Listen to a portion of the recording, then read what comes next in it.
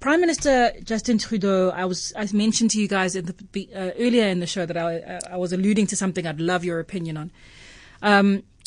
Announced yesterday that going forward for the next 2 years, houses owned or houses bought or purchases of houses by foreigners will be banned. He tweeted the following, saying, "Houses shouldn't sit empty when so many Canadians are trying to buy a home.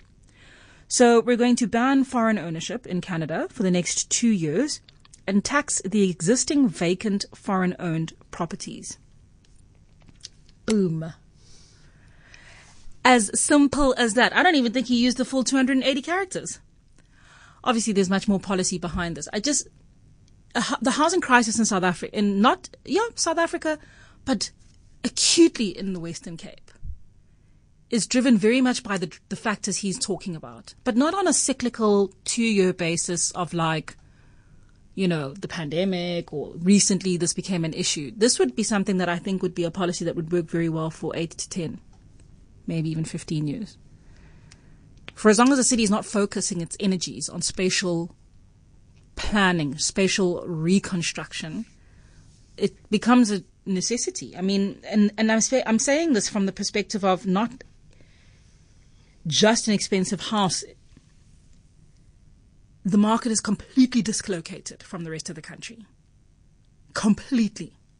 In terms of value for money. And honestly, standard of living is not that much better than the rest of the country.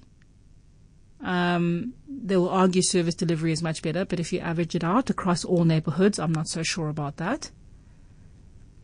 And it does seem as though there needs to be some kind of a handbrake on a train that has run away from us. There are so many properties standing empty. It's an Airbnb town. And it's not just here, it's nice now. It's Plet.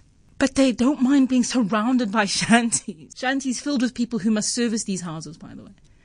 Or sit in traffic for hours in order to do so. So I think it was a very interesting and bold move. I like it. I haven't cut through all the numbers for a South African context or a Cape Town context, but I think it would be a very interesting investigation to undertake. And I feel quite strongly about that.